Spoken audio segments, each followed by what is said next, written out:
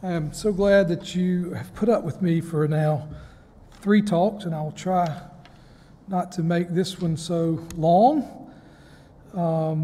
This talk is titled Continuance in Justification, and in keeping with my whole theme for this whole time, what I've been trying to show is how Jack Miller kept together in a simplicity and harmony that was rooted in the gospel, things that we don't naturally hold together. And one of those things is theology. And there's lots of discussion today about justification, its relationship to sanctification, union with Christ, and adoption.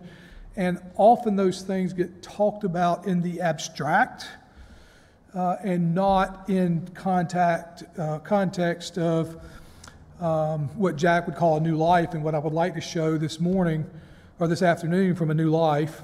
And let me just start by asking this question, and I've titled, it's interesting, I've titled this Continuance in Justification. You might want to know why that title is there as opposed to initial justification and final justification.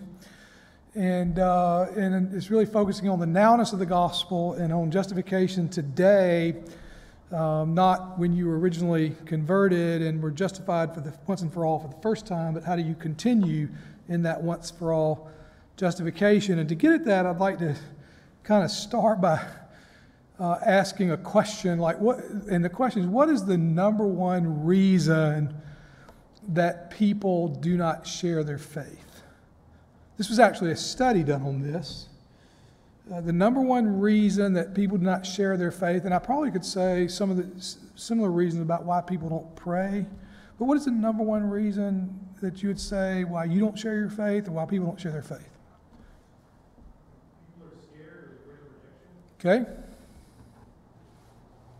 They really can't put it in words. They really don't understand it all. Okay. Anybody else? Yeah. They don't know too much about their faith. Okay. Yeah, they just said that.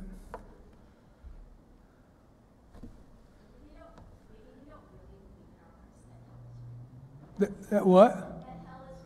Okay. Okay. Are y'all hearing each other? Some of the things that they're saying? She said you don't believe in your heart that hell is real.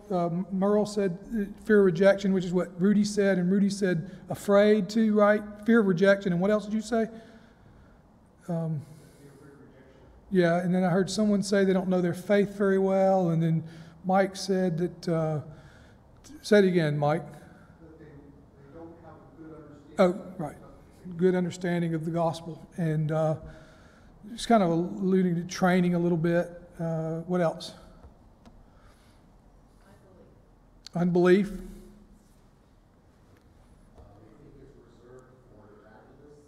Okay, yeah, good, yeah. You think it's reserved for evangelists?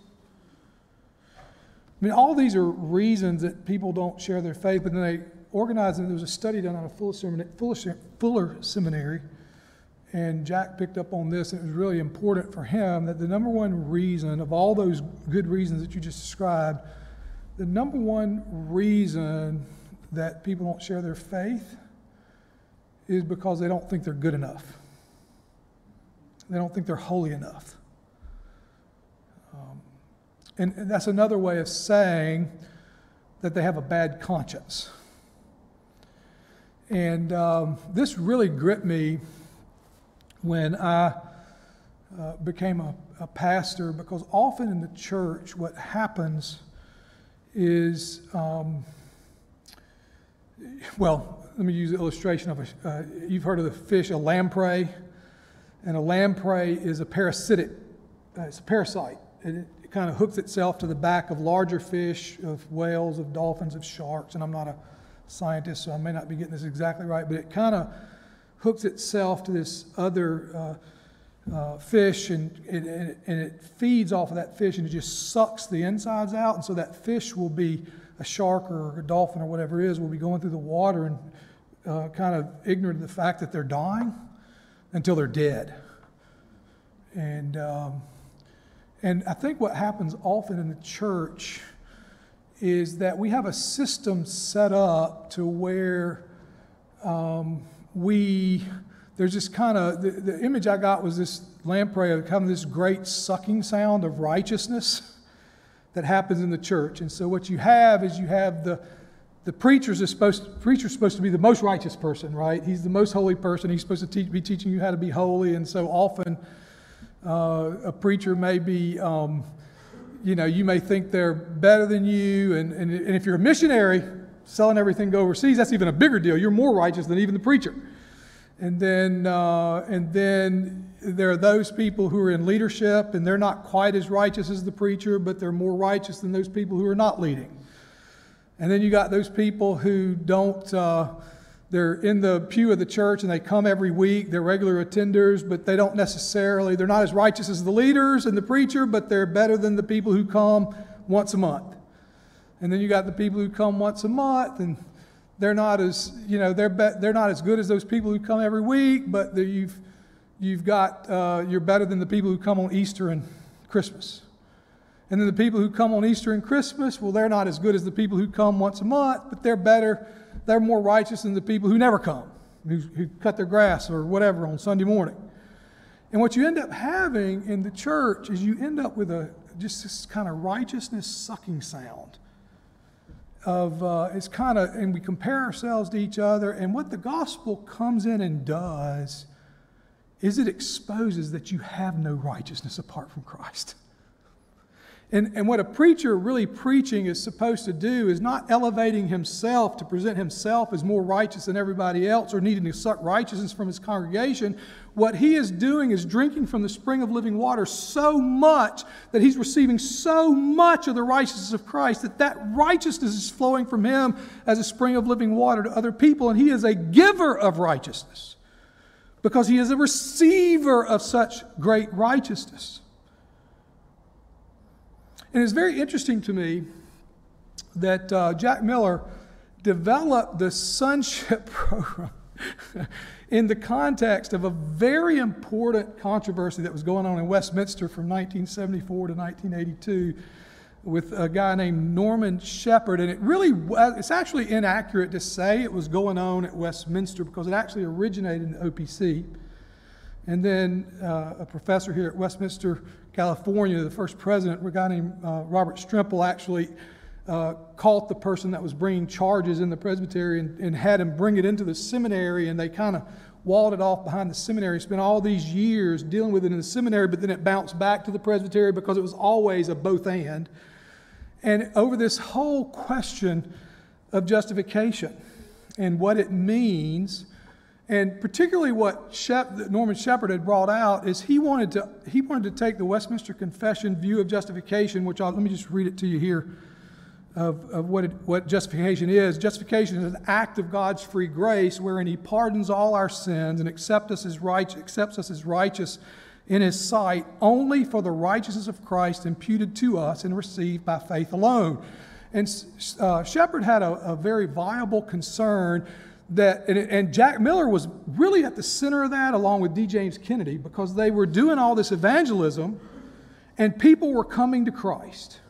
And it was this booklet was part of it. People were coming to Christ in the middle of all these churches that didn't have a lot of people coming to Christ, and people were trying to wrap their minds around what's going on. And Shepherd was really concerned that there was a lot of easy believism going on and that people weren't really committed to discipleship. And so he was trying to wrestle with a reformation. And it wasn't just in the OPC and Presbyterian circles, but you also had the Jesus movement going on. And you had all these people. You had all this, the stuff going on out in the West Coast and all the stuff going on the East Coast and all these conversions. And it was very shallow, and people weren't continuing in their salvation. And so Shepherd was he began to think that the Reformation understanding of justification by faith alone that we get from John Calvin and Martin Luther, that somehow that kind of needed to be reevaluated. And so he kind of began to talk about, using biblical theology, to talk about initial justification is by faith. Everybody agreed on that. Initial justification is by faith alone. But to continue in justification, you need to have works. And he was, to his credit, he said these are non-meritorious works. They're works by grace. And then at the final judgment, you have You're justified by faith plus works. And so Jack was like, whoa, wait a minute.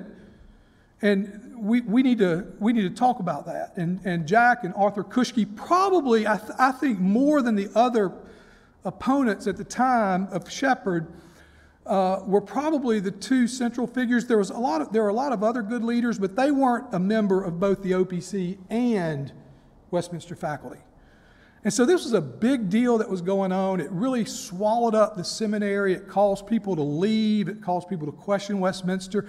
In some ways, it's kind of how Westminster Seminary, California came out here, because a lot of that was going on and left a lot of bad taste in people's mouths. And now, you could hear all that and you go, wow, man, why are we getting in this theological debate? And that's not why I'm bringing that up for you. What I want to bring that up for you is because often in all these debates over theology, we end up biting and devouring each other.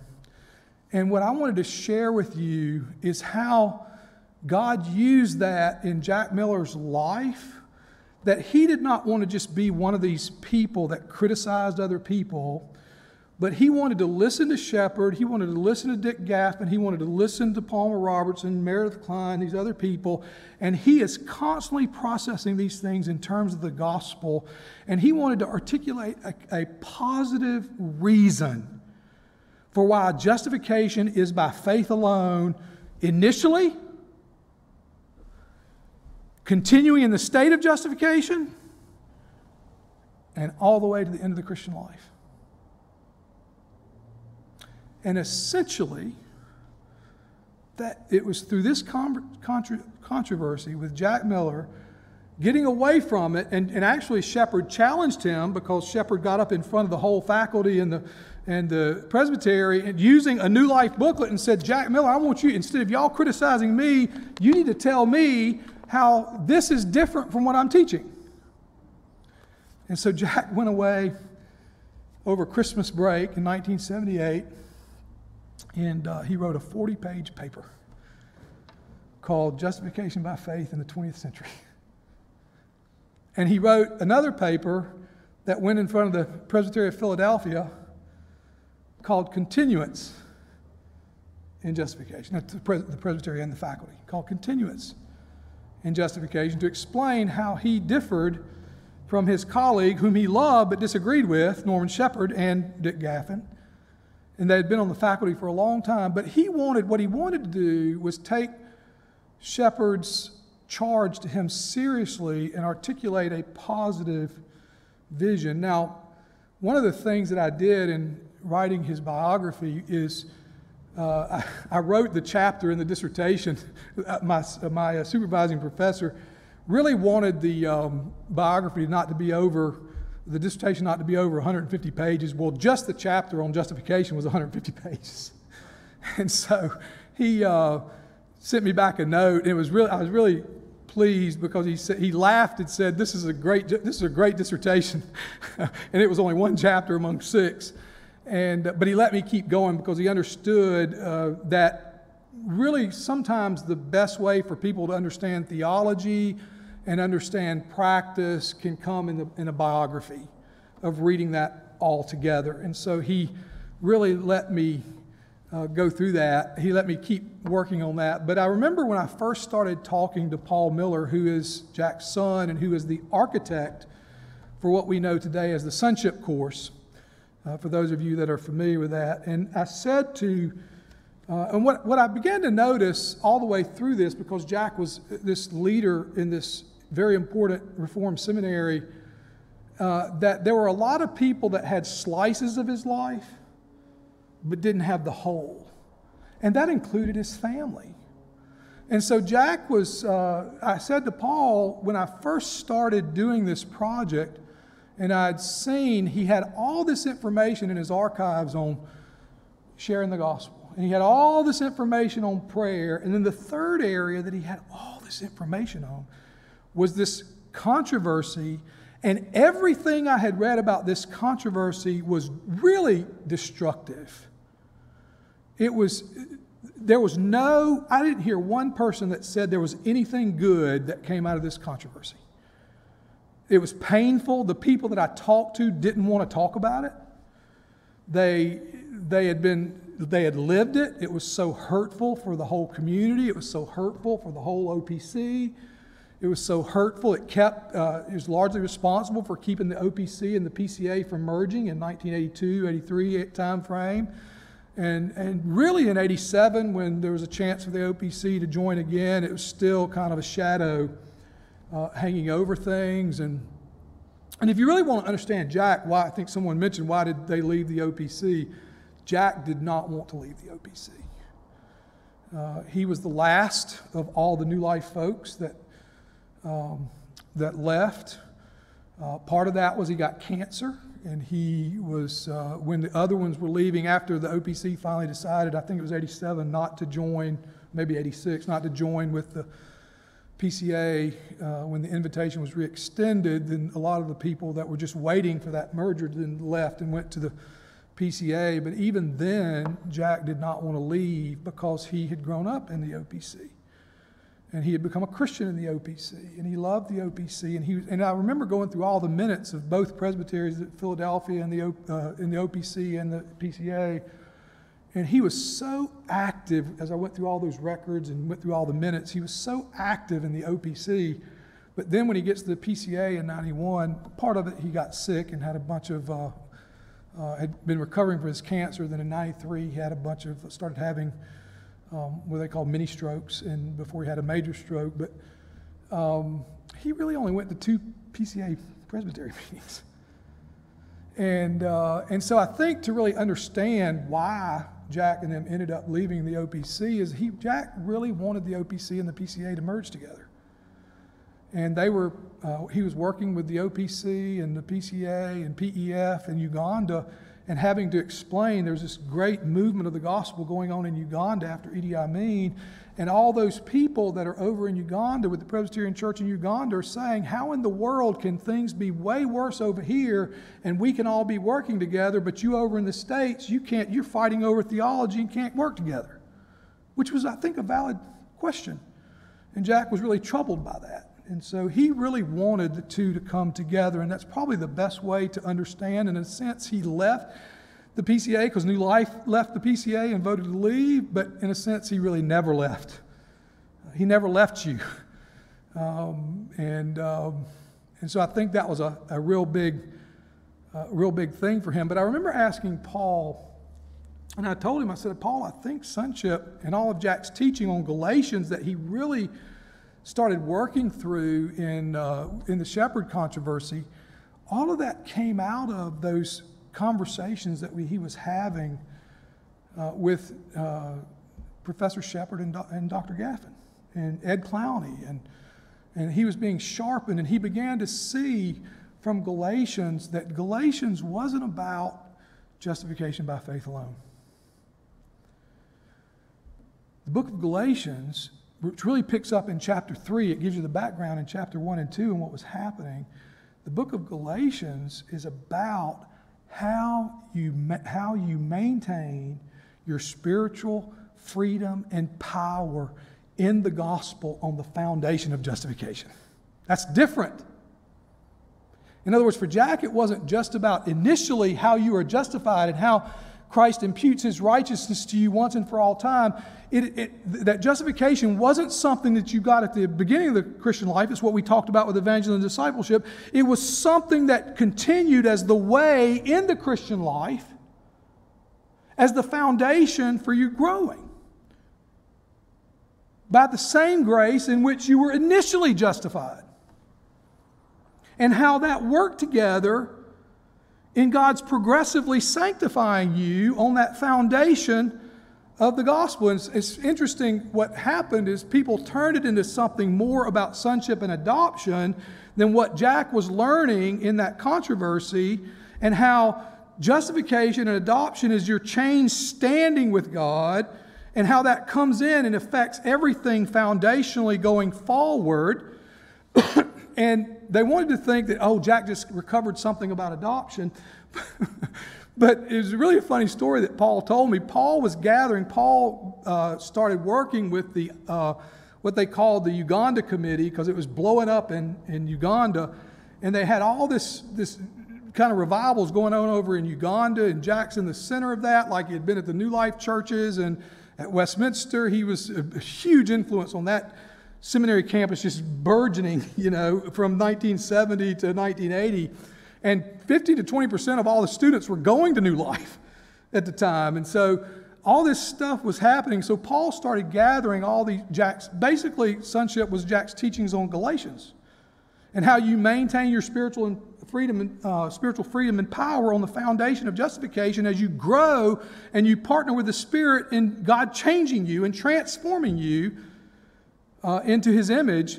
And so I think it was about the third lecture, he had gathered his father's teachings in Uganda, and he was teaching the same class in his carriage house in Philadelphia, and Paul was gathering this all together, and they had finished one of the talks, and Jack was walking back toward his house, and his son said, "Hey, we've got all this material, I'm putting it together in a course, what do you want to call it?"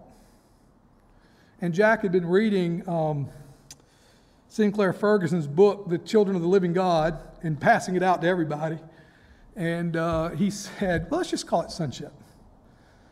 And so that really is how that got started, was Jack he realized that the pew was full of people, and they had been hearing all this stuff about go do evangelism, go pray, just like you're hearing today. And I've even heard some of you talk about, gosh, you hear about I need to go share the gospel more, Christians and non-Christians, I need to go. And then this guilt and shame comes for what you're not doing, that you're not doing enough, right?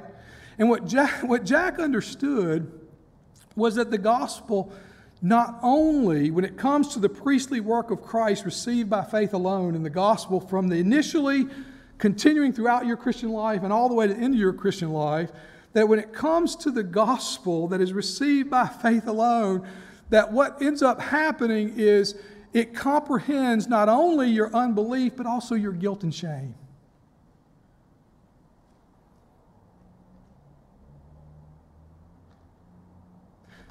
That God in the gospel takes all of your sin, He takes all of your guilt, He takes all of your shame.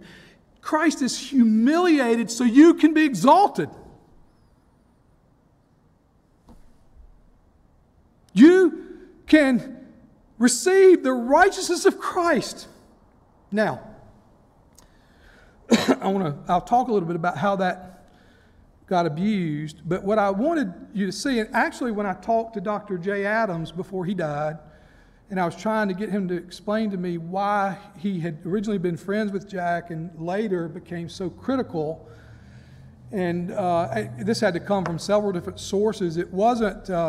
what happened was his successor, he had handpicked a successor who was the son-in-law of Elizabeth Elliot. And the church seemed to be doing pretty well. Dr. Adams was a really important leader at the time, and so then his successor came in, and the church split. He didn't know that his successor had been through sonship. And he was processing all that, and he was one of those preachers like me who had left the gospel behind at the beginning of the Christian life and wasn't continuing with the gospel as the foundation for growing in the Christian life. And so he was processing all that. And when people have left the gospel behind, when they hear the gospel afresh, or maybe what I should say is when the gospel afresh catches them, we always tend to, whatever that is that helped us learn, we tend to turn into another idol. And so he was kind of processing all that, and it kind of split the church. And it really upset Dr. Adams. And so he began, unfortunately for him, he began to look into this 3 years after Jack died, which he probably, had Jack still been alive, he would have called him and they would have talked it through. And it would have been a far different matter, but because Jack was dead, and I think because a lot of people in World Harvest and Sonship and had pieces of Jack's life, but they didn't have this piece of where he was coming up with this teaching on sonship and justification, continuing the Christian life. And then sonship got separated from Jack's vision for evangelism, and there was no one there who knew. Like, I interviewed all these people about the shepherd controversy in the different churches, and the only person that said, Rick Downs said to me, who was one of the guys who was a speaker on the early Sonship tapes. He said to me, he said, I can't believe you're asking me about that. He said, I remember before Jack died, we were driving in the car somewhere to North Carolina, and I was driving and he was going with me, and he started talking about this controversy, and it was, I think the controversy really officially ended in 1982, I think 83, but here he is in 1995 still talking to Rick Downs about it. And Jack didn't talk about what was happening in the seminary very much, except for maybe Ron Lutz and Dick Kaufman, a few of those folks. And so he says to Rick Downs, he says, he's just heartbroken because he thought that the controversy was never settled, and the way that it was settled was poorly done.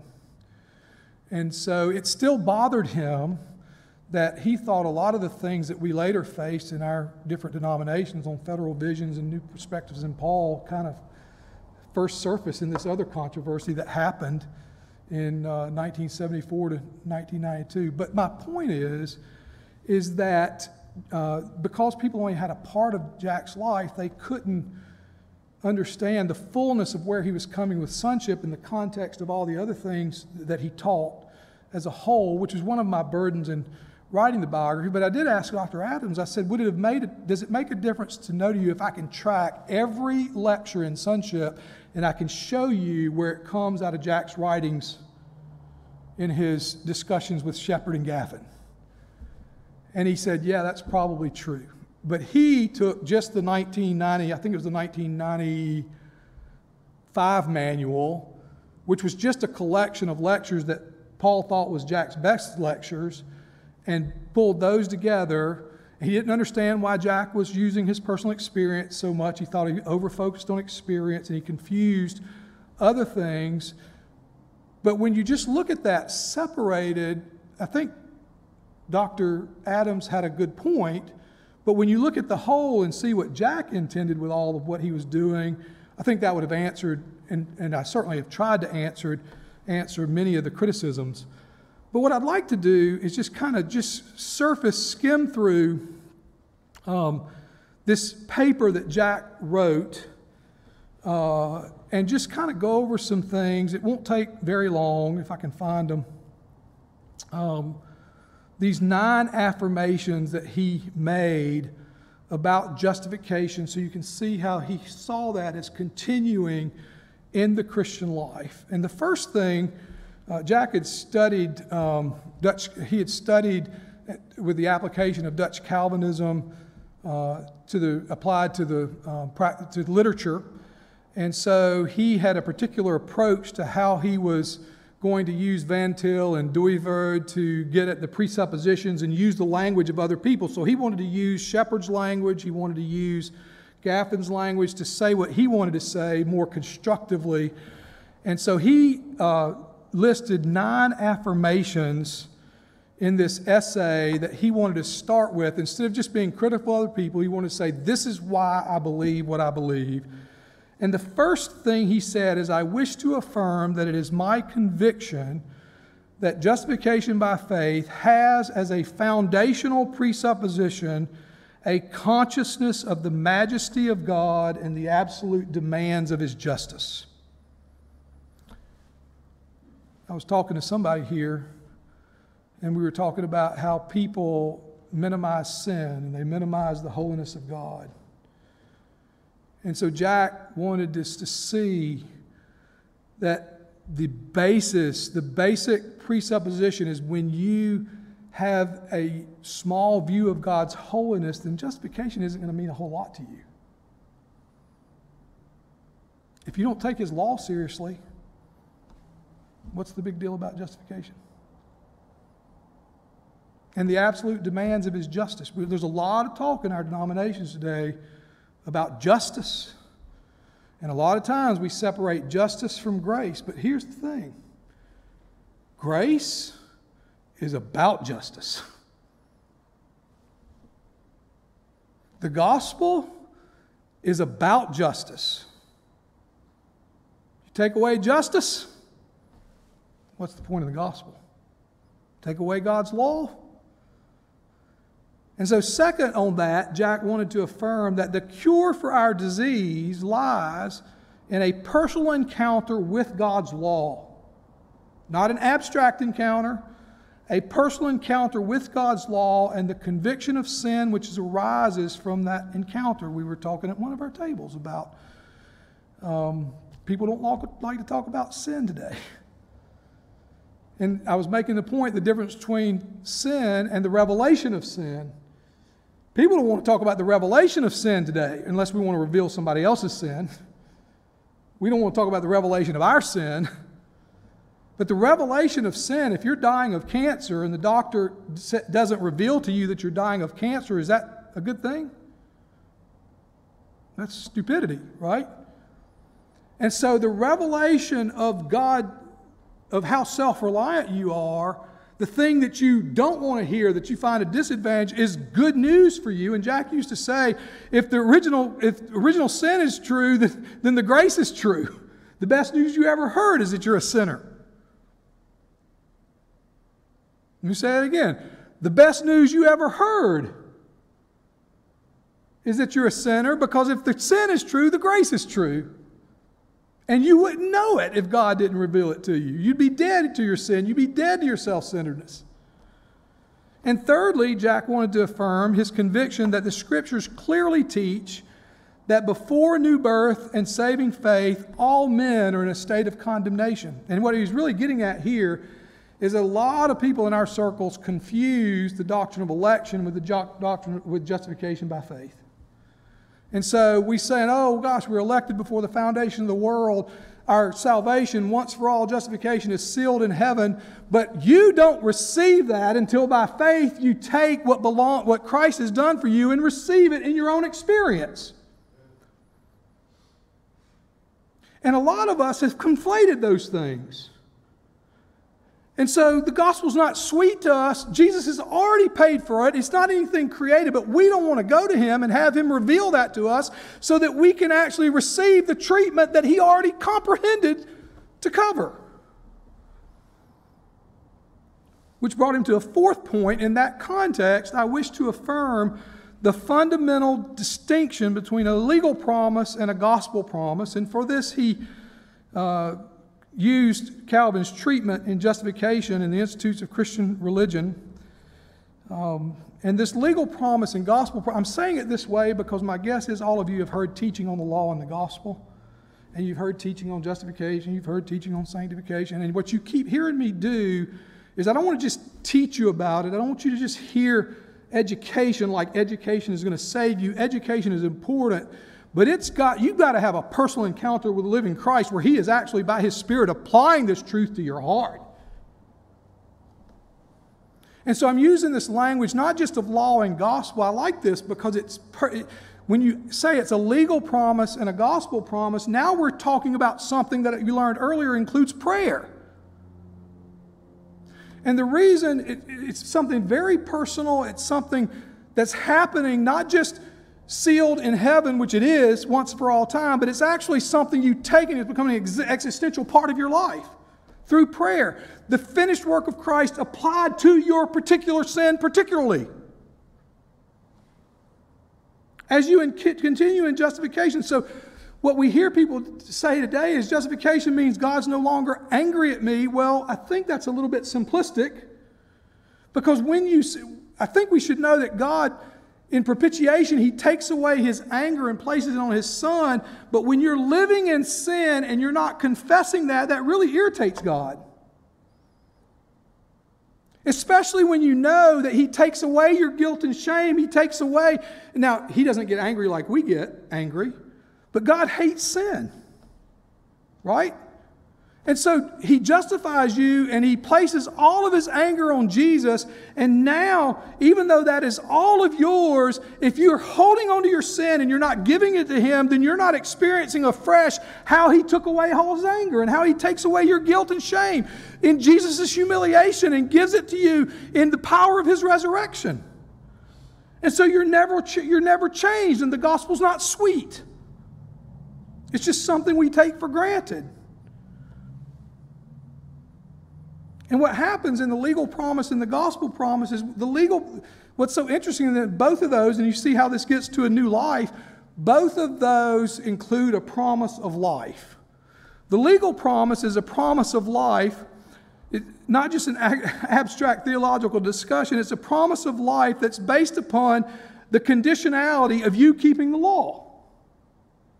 Leviticus 18 says about us, it gives us this promise that if you do this, you live. If you keep God's law, you live. And if you don't, the implication is you die. That's the legal promise. And we try to live by the legal promise and get this promise of life. And when we fail, guess what? We die. And so what we have to do, if we're not on the foundation of justification, then we have to compare ourselves to other people and say, well, I'm not as bad as so-and-so. Or I'm better than these people who only come for Easter and Christmas to church. And we start sucking righteousness from each other. Why? Because we've turned away from the spring of living water as our righteousness. And so if you live under the gospel promise, what happens is fundamentally, Jesus comes in and once and for all time answers the condition of the legal promise. He fulfills all the condition of the legal promise and becomes the gospel promise to you so that in Him you have all of His righteousness. He quietens the law. The picture is the mercy seat, right? It's got the 10 Commandments in the Ark of the Covenant. You got the 10 Commandments, the manna, and the staff of Moses. It's there in the mercy seat, and you get this picture of Indiana Jones, right, when the mercy seat is taken off, and everybody's fried, in Indiana Jones. When we look at the law apart from Christ, when we try to make other people look at their sin apart from the mercy seat, that's actually cruel. That's mean. We look at that through the mercy seat, where the mercy seat comes in and covers the gospel promise, covers all of our sin so that it's covered and we're covered in Christ. The gospel promise is unconditional. Not only at the beginning of the Christian life, but by faith throughout the Christian life.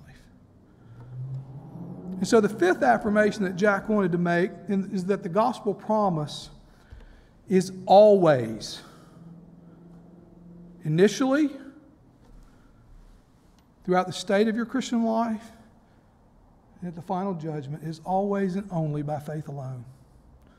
So whereas his colleague, Shepherd, was arguing that the gospel and evangelism, if you focused on justification by faith alone, it would undermine discipleship, Jack said the exact opposite. That only when you see the gospel for non-Christians and Christians, and that justification is always by faith alone, right? That only in that context can you make discipleship a reality.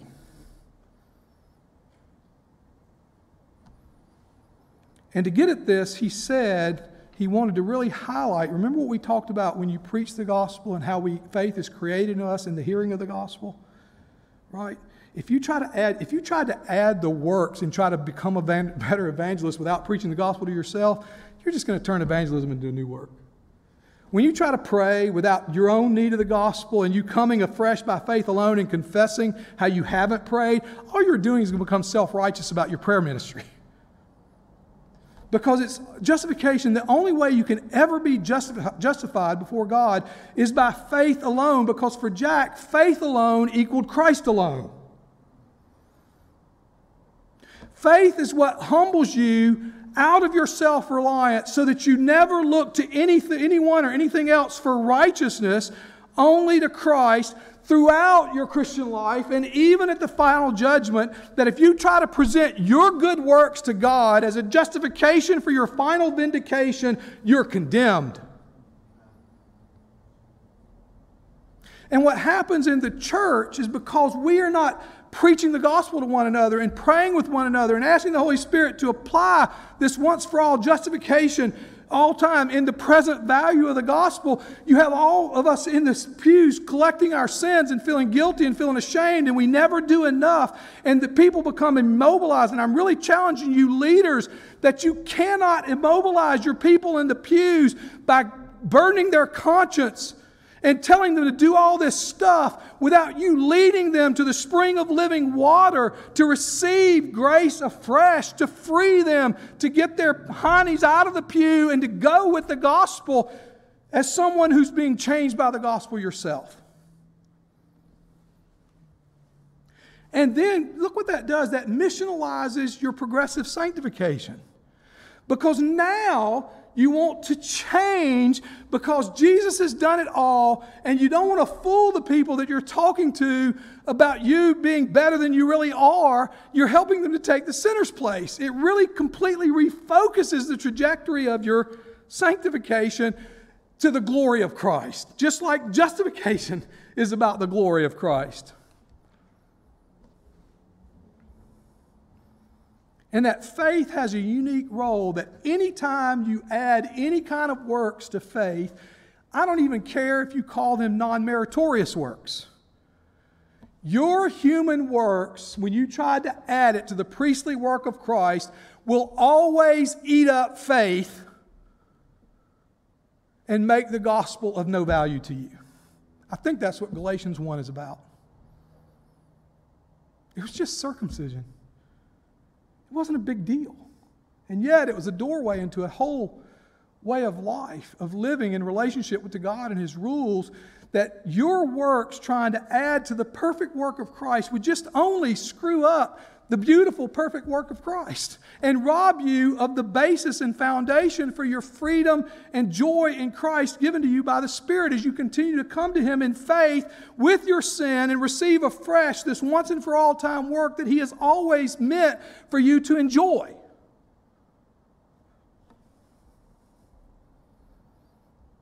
And in this sense, faith must be seen as prior to justification and the application of redemption. So Jack was very important to him that you not confuse justification with election, so that for him there was no such thing as eternal justification. You weren't justified until you received the finished work of Christ by faith.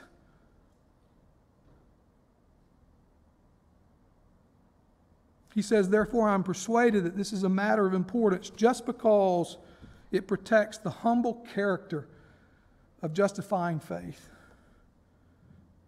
And so we conclude then that God from all eternity decreed to justify His elect. And Christ died for their sins on the cross and rose again for their justification. But it is still true that they are not justified until they have first believed in Jesus and His righteousness has been imputed to them by faith.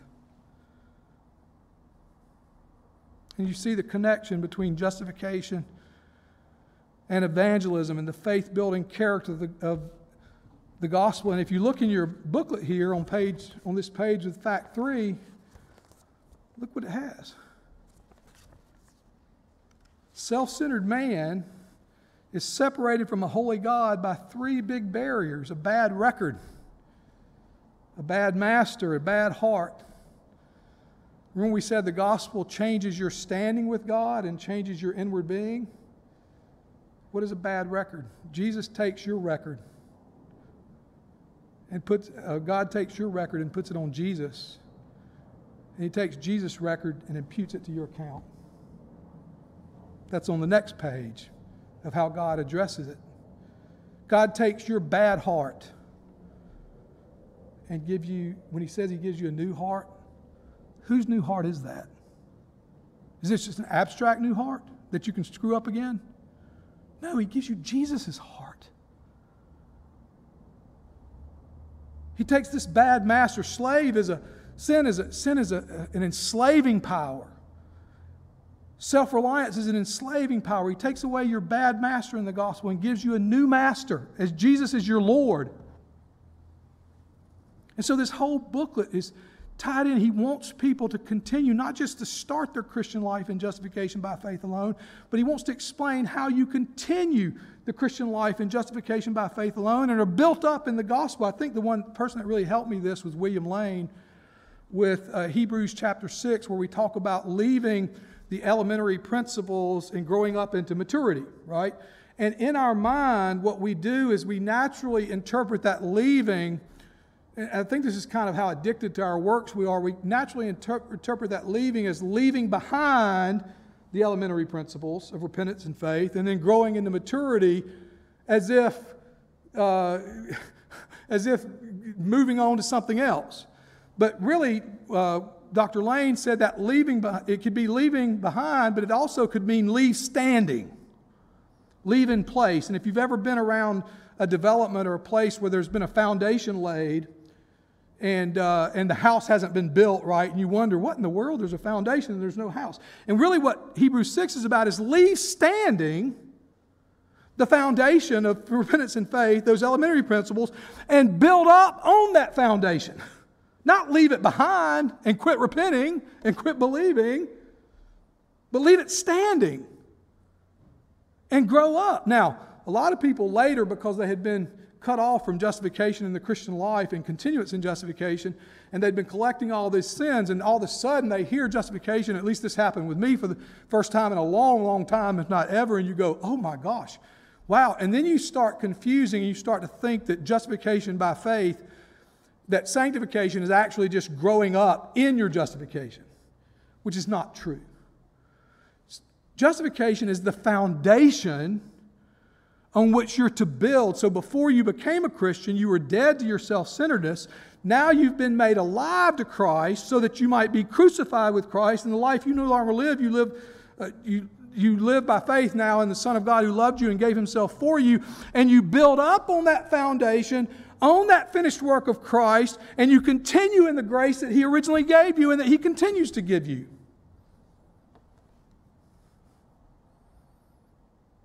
And so Jack wanted to affirm the vital power of saving faith as his sixth point. That God's act justifying the ungodly, and He continues to call us to faith. And so when you go out and share the gospel with other people, and you share the gospel with each other, it's that message that continues to capture your heart as a preached message.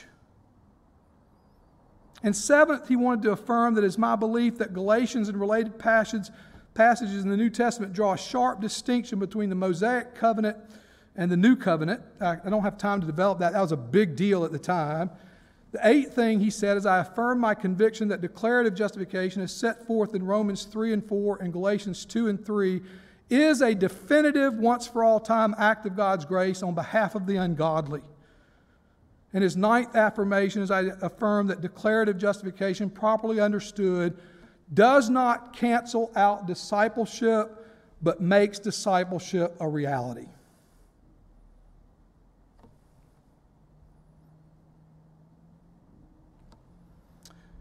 And Jack, he then, in continuance and justification, really zeroed in on John Owen and John Calvin and Gerhardus Voss to drive his point home. But I'm just going to read, in closing, one quote by Gerhardus Voss on this. Voss said this, but we dare not dismiss the point, that is the relationship of justification and sanctification. We dare not dismiss this. And there's a lot of Voss, can be pretty abstract sometimes. He said, we dare not dismiss this as if they're equal, because it would create yield a dualism too hard to put up with. So he's talking about justification and sanctification. You can't say, let me see if I can interpret it. You can't say there's the railroad track and one rail is justification and another rail is sanctification, and the train has to keep on that track. You can't say that. That's not how this works. It's not how salvation works. And you can't say that, you got this pie chart of union with Christ, and so you got justification and adoption and sanctification, and you get this neat pie chart.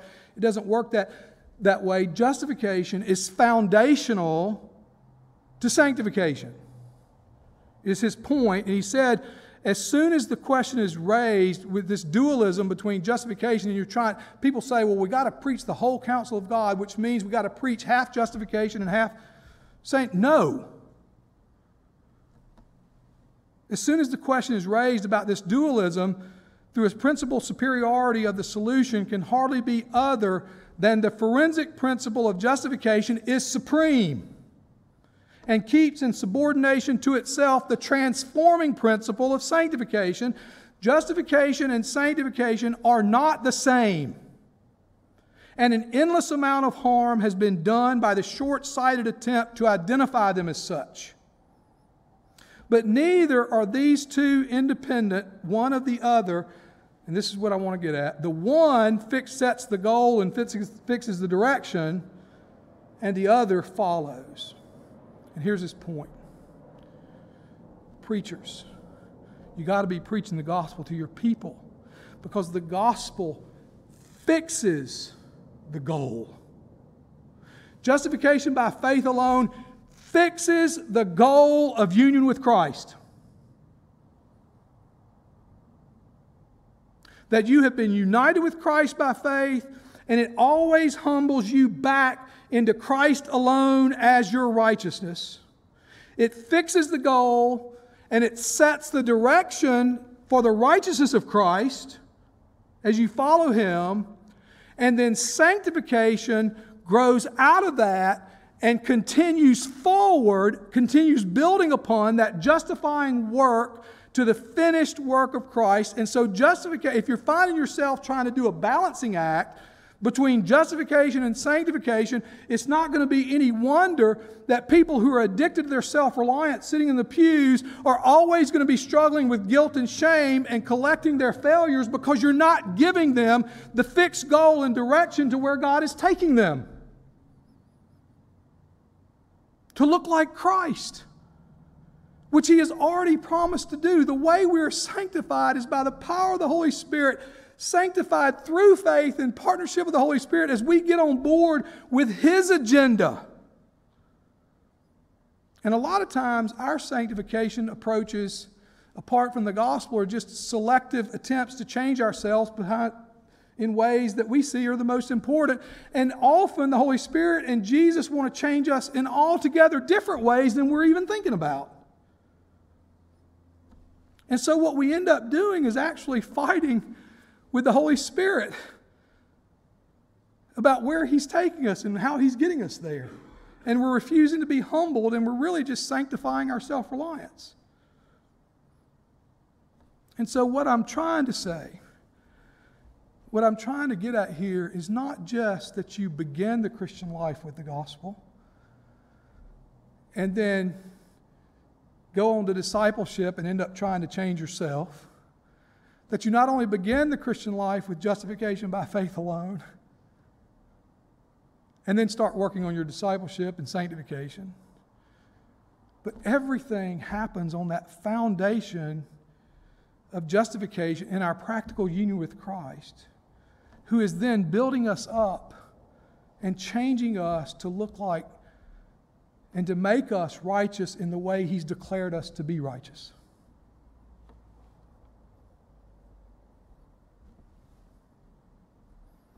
And so let me just tie this all the way back to the simple issue of of justification by faith. And I think this is why Jesus says in John that I have been consecrated, or use the same word as I've been sanctified so that you may be sanctified, right? And he immediately sends them. Even your progressive sanctification is about sharing the gospel. And it's one thing for me to teach you all of this that we're talking about, try to teach you, poorly as I seem to feel like I'm doing this afternoon when everybody's tired. It's one thing for me to try to educate you in this. It's quite another thing for you to experience afresh the power and the freedom of the justifying work of God in Christ applied to you by the Spirit as you go with the gospel to other people and you're sharing about what Christ has done and you hear the Holy Spirit teaching you the same thing. That He's actually applying the reality of justification by faith alone as you go with the gospel. And if you don't go with the gospel, guess what? You're not hearing it yourself. The way this worked out for me This will be the end here, I think. What time were we supposed to be through? Huh? 1:50? Okay, let's stop. Well, there's no last point. I was just going to say the way this worked out with me in my own personal life is God's just really funny. He has a great sense of humor to have to sanctify me. And because I just don't get it. And so I went through sonship at the same time that I was a leader in our church, a Baptist church of all things, and Baptists love their works. You know, they love evangelism for non-Christians, and they love their works. And I was the leader of Evangelism Explosion, which was D. James Kennedy of PCA ministry, and I was one of two leaders. And then I was also teaching a Sunday school class at the time, and the Sunday school class was larger than our church is in Baptist circles than most PCA churches. And the topic they give you from Lifeway at the time was on the Ten Commandments. So I'm teaching on the Ten Commandments. I'm doing Evangelism Explosion training, and I'm going through sonship. and it was so interesting because I would go on Sunday morning. I wake up Sunday morning, and I owned my own business and had people working for me. And so I was tired during the week, and I would get up on Sunday morning, had kids, so kids can make you tired. And then I get up on Sunday morning, and I have to work on my Sunday school lesson, 10 Commandments, often on the legal promise, because I didn't know much about the gospel promise. And I would teach, and then, you know, a lot of churches today only have one service a day, and sometimes they might have small groups, but we had 2 services, and I was also a deacon at the time, by the way. And I would go to church and teach, and then we'd have evening service, and by the time I got through Sunday night, I was just exhausted, just completely miserable. And, you know, it kind of plagued me that the Sunday was to be a day of rest, and the one thing that didn't happen for me on Sunday was rest. And I realized I had a lot of screwed up ideas of some of that stuff. But then our EE was on Monday night, and EE is a 4-hour endeavor. So you go in and you meet with your person you're training. You go over the gospel with each other, and then you get together and pray, and then you go out, and then you come back. And what I began to notice, being the anal researcher that I am, I began to notice that the most precious day of the week for me was Monday night, not Sunday. And as I was going with EE and training, it didn't matter. Well, it's so interesting if we got rained out and we just went and just practiced sharing the gospel with our trainee, it was still a blessing. If we went and someone didn't want to talk to us, it was a blessing. If we went and someone got converted, it was a blessing. And so I was doing that. And I began to ask, how is it? And I began to ask my wife, Vicki, who was also involved. There's probably 50 people involved in the evangelism training. And I asked her, I said, honey, how is this happening? Why am I so miserable Sunday? And then Monday it's a complete change as we go with the gospel and get back. And worship is not something that it just happens. Everybody's worshiping. And so I asked Vicki, and she said, you know, she was going through sonship with me, so she was more helpful than most, but I asked the other people in the group if they would notice the same thing was happening in their own life, and they did. They were like, gosh, you know, this is life-giving to us too. And so I said, why do you think that's the case? Why do you think that our coming and doing, you know, every person said, well, that's because we're being obedient. And if other people were obedient too, then they could have this blessing. And I was listening to that. Now, normally I would have said, yeah, great, yeah, I'm being obedient. I'm, you know, kind of better than you. But I was going through sonship and praying for God to show me my sin. And God just wouldn't let me do that because I'd just been a liar. Because I mean, here I was actually on, what would happen is on Sunday, I was so tired on Monday morning, I would actually literally start wishing that my trainee would call and cancel. Wishing is like prayer, right? Essentially, when you wish, I'm just praying to somebody or something, saying, or I was wishing that, maybe it would get so stormy that we cancel, and yet it didn't matter. So I knew that it wasn't true that I was being obedient, because obedient isn't just doing your duty. Obedient is doing your duty with a loving heart and with joy. And I had no joy until after, right? And so I said that to them, and I said that to the other folks. I said, I think something else is happening. I don't think God's blessing us because we're being faithful, at least for me, that I'm being faithful.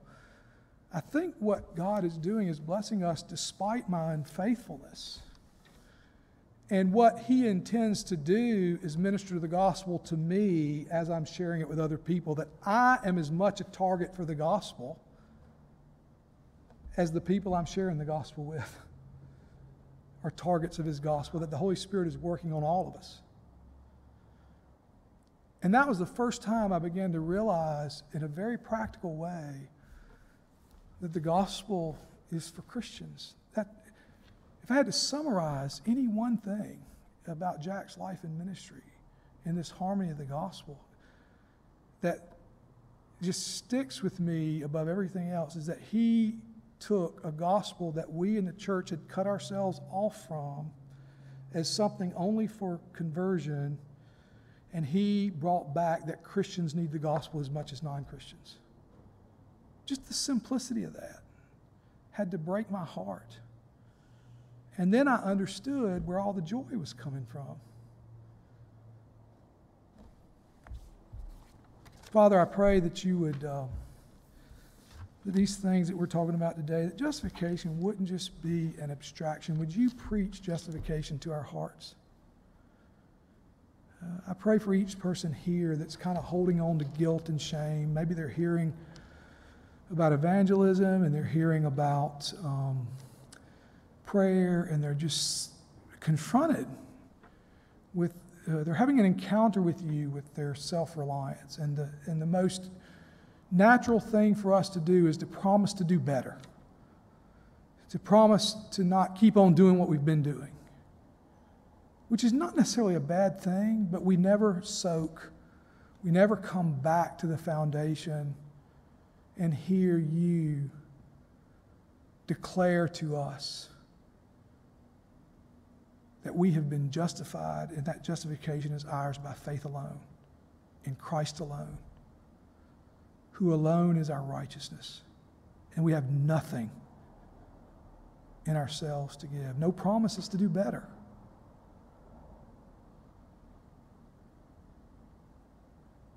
Would you preach that message? Would you take not only the sin of prayerlessness and the fact that we don't want to really share our faith with other people as we learn to share it with each other, and our fears of rejection, our desires for human approval, would you take all of that, and would you give us Christ's own heart for how he loves to share the gospel, his own spirit, for how he is ripening the harvest,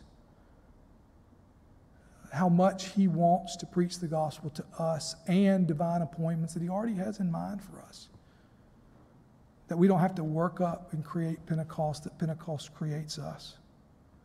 And would you specifically take away guilt and shame and bring us under your delight? Thank you that you've placed all of your anger on Jesus, that he is our propitiation, he is our expiation, and that to take Christ is to be his and to be justified by him, not based upon our works in any way. So would you make this preaching the gospel a reality for us, to just pull out at the roots our own self-reliance, and give us confidence that you've given us the Spirit, that we can partner with Christ as you continue to change us and you continue to humble us, so that we can grow and look like Christ, so that other people can see what Christ has done and want to know how to deal with their own self-reliance. I pray for each person here today that the present gospel, the present value of the gospel would be real, the nowness of the gospel would be real and present. In Jesus' name, amen.